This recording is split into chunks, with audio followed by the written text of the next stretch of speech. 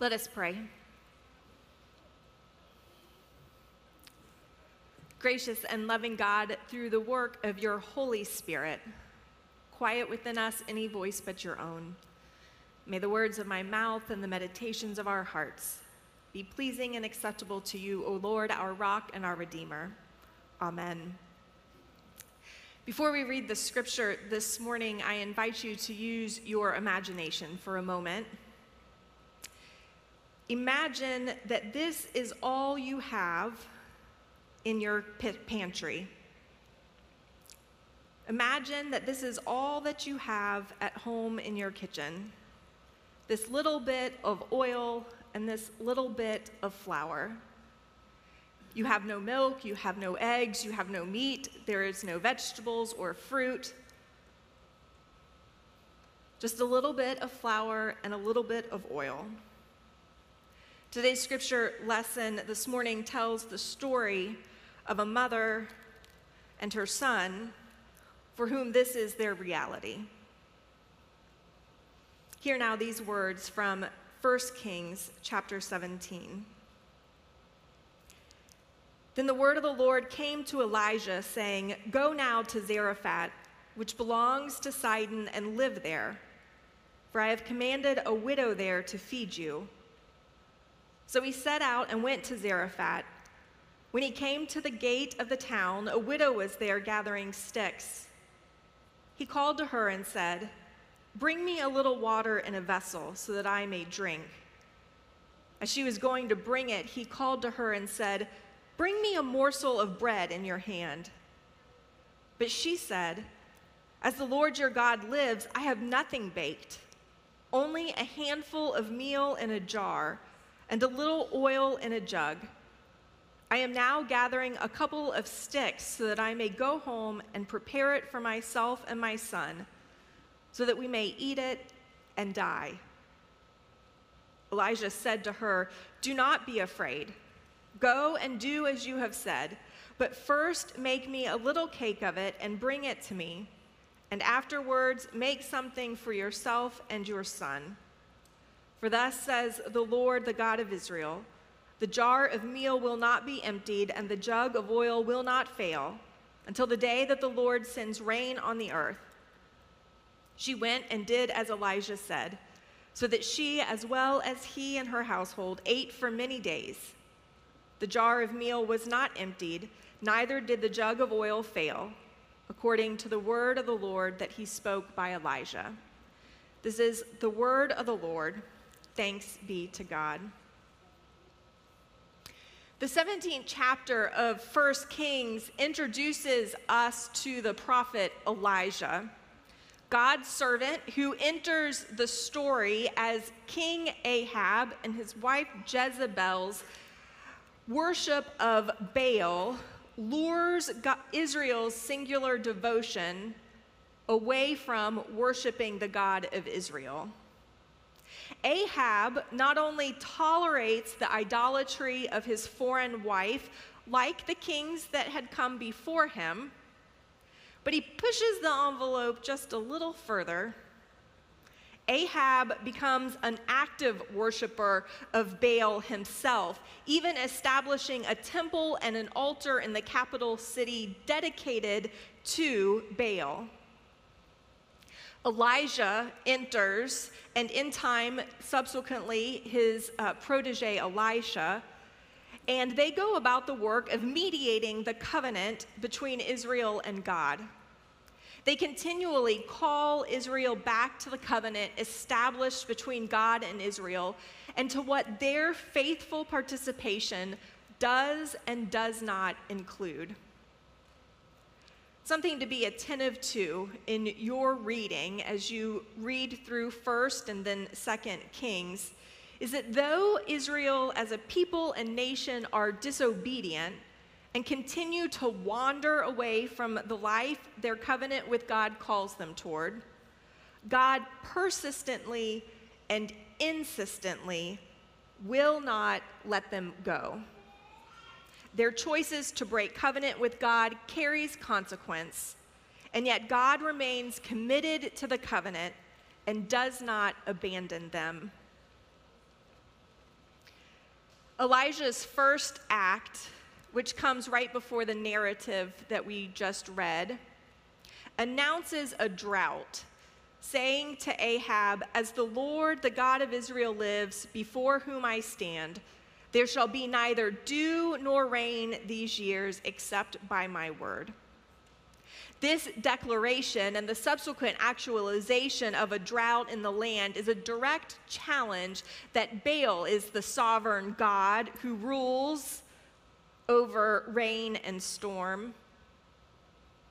A sustained drought creates many devastating issues within a community. There's the lack of available drinking water. And of course, if there's a lack of available drinking water, then there also is a lack of water that helps to nourish the crops.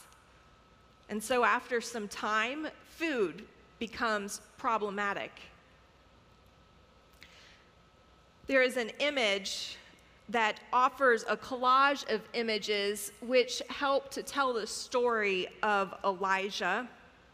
And that central primary image tells the story that occurs right before today's story, in which the Lord tells Elijah in the midst of this drought to go to a particular place near a wadi, which is sort of like a river's tributary, where he would be provided with water, and that there in that place that ravens would come and would provide him with bread and meat morning and evening. Due to the length of the drought, though, eventually that place dries up. And when it did, the Lord commands Elijah to go to Zarephath, to a widow's house. Geographically, this removes Elijah from Israel's territory. Zarephath is a region in Sidon, which was Phoenician territory, a bit north of Israel's borders. Elijah must move on because this water source has dried up. Many Bible's translations, including the one from the NRSV that we read this morning, states that the Lord has commanded the widow to feed Elijah, implying that God has laid some groundwork with the widow herself.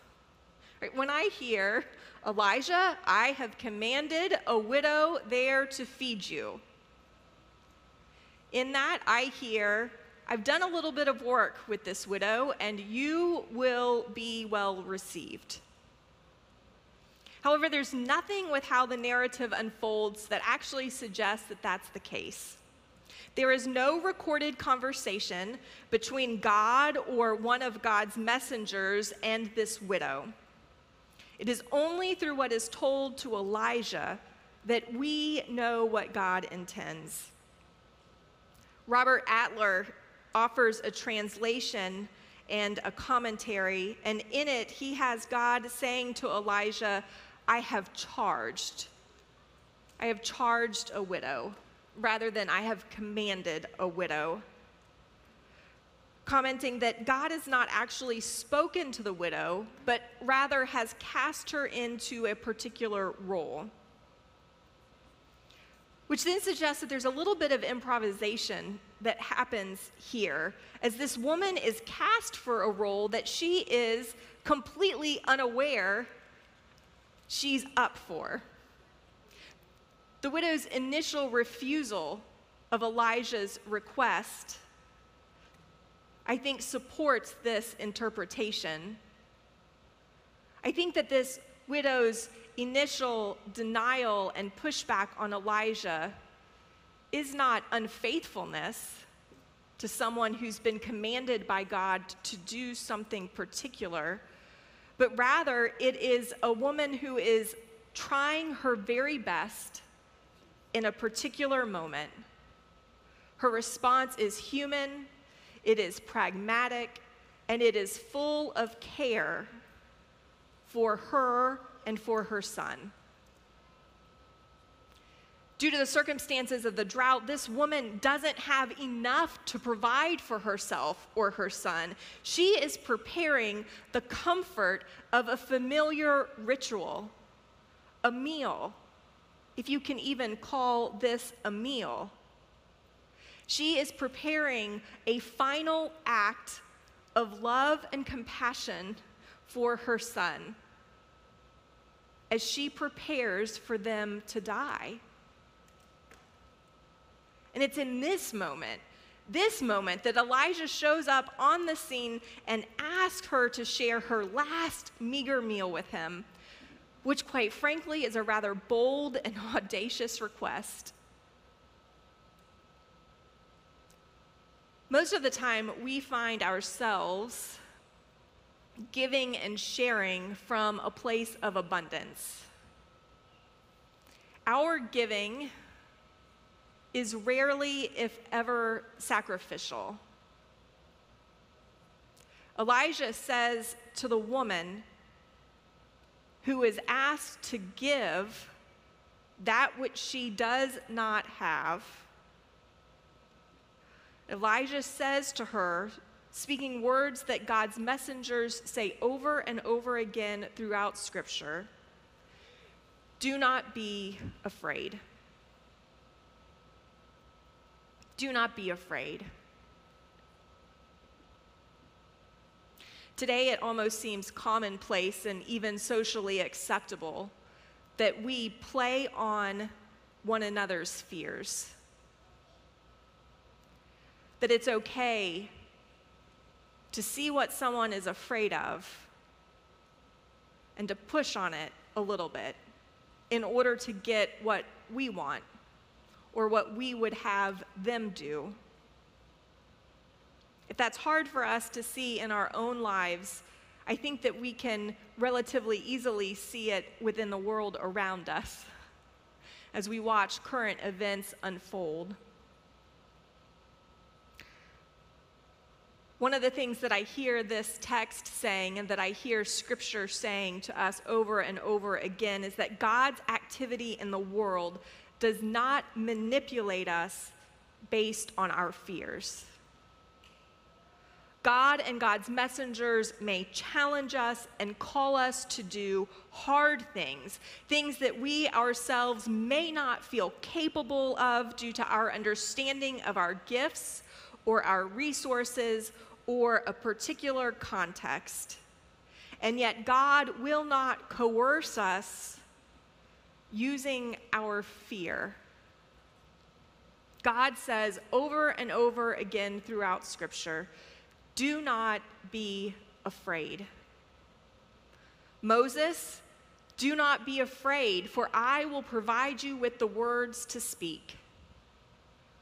Mary, "Do not be afraid, for God has found favor with you." Widow of Zarephath, "Do not be afraid.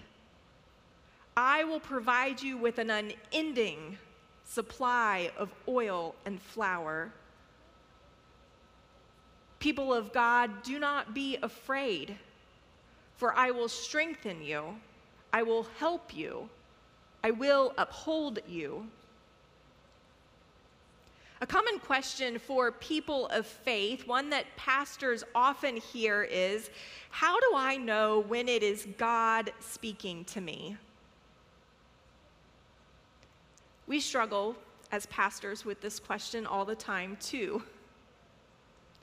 But this question has arisen with greater frequency, I have found, since we've begun this journey through the Bible together. And I think in part it's because we've been journeying through these Old Testament narratives in which it seems, as we read them, God speaks very clearly to characters within Scripture. And that somehow we ourselves don't have that exact experience of God coming and saying. It'd be nice. It'd be really nice if in the unfolding narrative of our own lives, we could hear a voice that would say, "Nicole, God says." Bill, God says, but in my experience, it's only in reflection, in hindsight, that we are able to look back and say about a particular time or situation, and God said to me. Or if we're not able to say, and God said to me, sometimes we'll be able to say, God spoke to me through this community when I was going through. Or I heard from this person, God say to me, God support me, God encourage me. So how are we to know if God is calling us to a particular role? Well, I think that through this story, one avenue of discernment is, do you hear the still small voice from within yourself saying to you, do not be afraid? Or do you hear the community around you saying to you, do not be afraid? Is there someone in your life who is saying to you, do not be afraid?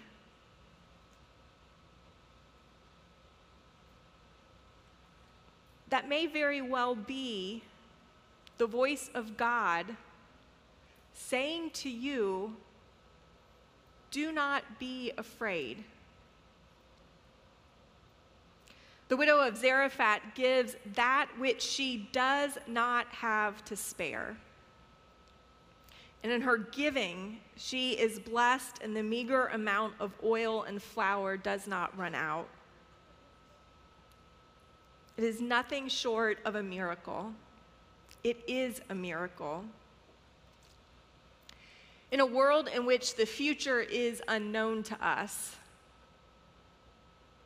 as it has always been, and yet with which we live in a time of such tension and uncertainty that perhaps that unknowing creates a greater depth of fear for us. Hear the words that God says over and over, do not be afraid. In a world in which costs are rising and everyone's resources are beginning to feel tighter, do not be afraid.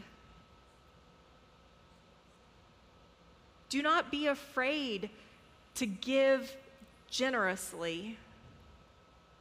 Do not be afraid to act compassionately.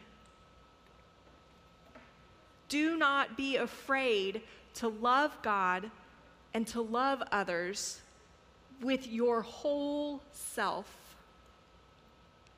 Do not be afraid. Do not be afraid. For God will strengthen you, God will help you, and God will uphold you. May all glory, honor, and praise be to God the Father, the Son, and the Holy Spirit. Amen. Let us pray. Faithful and loving God, we give you thanks for your word to us, a word in which you are ever present, a word in which you continually uphold your covenant with your people, providing for us beyond our wildest imaginations. There is so much, O God, that is uncertain. There is so much, O God, that is broken. There is so much pain and hurt, violence and war that is present in this world. But these are not the only things that are present. Also present are your good works, are the gifts of your creation, are strangers and friends who reach out to one another in love and support and compassion and care. Help us, O God, to be your church in this time and in this place. We ask this in Jesus' name. Amen.